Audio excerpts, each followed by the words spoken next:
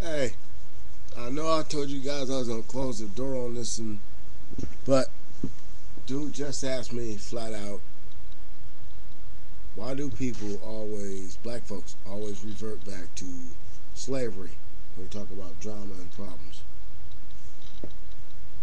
I just went through a whole series of videos last night that explain the plight or the reasons of slavery.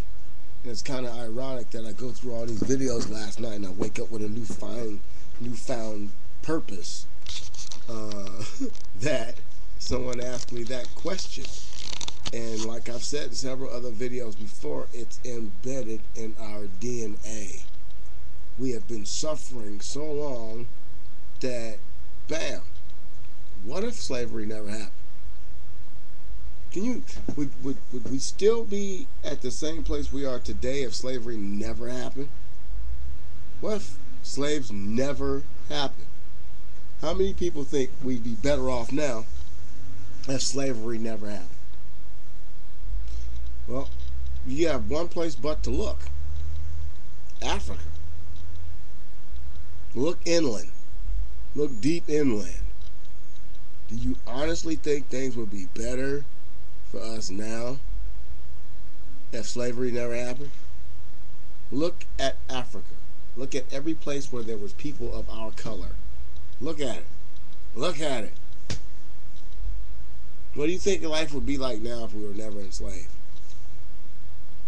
Think you'd be equal? Think you'd gain your respect? Think others would salute to your well-being? What would be the problems? Who would be the ones that the noses would be turned up on? Oh, wait, what would have happened if the Pope would have never said you can have slaves?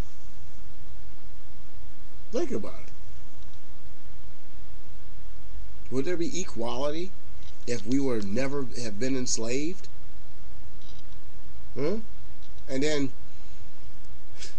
this guy's like, black people, whenever there's a problem, it's like, we were slaves. White people were slaves too. I haven't heard much about that throughout history, but if any white any white poples out there, any white people out there can show me some stuff about the plight of white slaves, I appreciate to watch anything you send me. That's what I'm gonna start doing. I'm gonna start looking before I leap. I'm not gonna comment on people's videos as much as I used to, is because nowadays when I comment on videos, they're not attached to the video.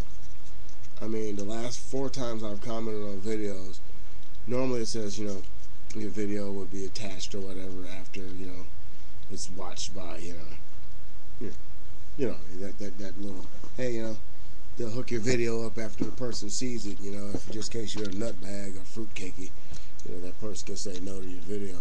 I mean, I don't even got that option. I do a video now and be like, okay, next video AIX, or none at all for you. I've been fucking with my hair and it look like I'm making bald spots. I better stop rubbing it, because the more I rub it, the curlier it get. Like I said back in the days, people used to say, oh, it's because you part white. Your hair ain't completely, Please. My father was Indian and black, and my mother was black. As far as I'm concerned, I'm a human being. Come here, Romy. Come get a treat. Come on. Well, people revert back to that slave mentality or what slaves did because obviously it's deep embedded in, the fabric of our country. Everything that 95% of the things that you see out there made possible by the slaves. Railroads, the banking system, docks and ports. An old black guy used to tell me back in the day that San Francisco itself was like a military town, but it was like mostly black. I mean, he said most of San Francisco was black owned. When you put it like this, when you have to live with the people who kept you in captivity for thousands of years, And then you have to work constantly side by side with the people that kept you in captivity, the people that put fear throughout your ancestors. I mean, like I said in that one video, it's like whenever you tie a man or a woman up between two horses and pull them apart in front of a group of people and say, hey, you fuck up, you get it like they do. Whenever you tie somebody up on a tree and burn them in front of the rest of the fucking town, people will see that shit.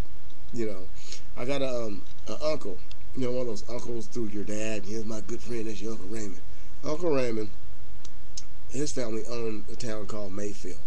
I forgot where they said Mayfield was, Mayfield, Tennessee, Merritt, Florida, I don't know. But it was like Rosewood. And the stories he heard was, it was like they rode in one day talking about, you're going to disband your little town or you're all dead. And his great-great-grandfather said, well, we just going to have to all be dead when they can't ride. And they said, well, I guess we change our mind, we'll move on. How can you own an entire town and have some group of guys just ride in and say, you know what, you finna sign this over or die? And then, you go tell the police chief about it. And the police chief said, I know what they said to you. I was there. Sign the fucking paper.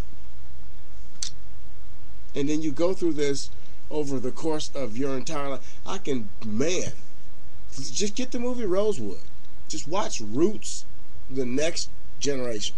You have to watch Roots, The Next Generation. Because if you watch the first beginning half, you're like, yeah, that was fucked up, but I'm glad it stopped. No, you need to watch the entire Roots thing. The problem with Roots is it stops. It's a never-ending story. It stops. See, they show the plight of some people and blah blah and whatever, but they don't show what happened after the 60s. We're living through that shit right now. Here, Rummy. They don't understand, people don't understand the whole plight of the whole city. I wasn't there, but I understand that. Put it like this. For every person who had a distant family member that was a slave, now, whichever person that works for that slave, that slave works for, what if they owed, say, 10% of what they earned from the time they had that slave to now, to the people who spawned from that slave's family, what have you? How many people you think will be in power now if they had to pay a percentage of what they owed, even at 10% of what the person made, with an interest from way back when they fucking first freed the slaves? Pay what you owe. Then you see why people revert back to slavery. And it's like, because it ruined the fabric of this country. When I was a kid, still to this day, somebody white has something negative to say, man, we used to own you motherfuckers, yeah. You can even read it in some of the comments that people give me. They remember who the fuck they were. Why can't we remember who the fuck we were? And that's why, yeah, I was a fucking descendant of a slave. You can't enslave me now.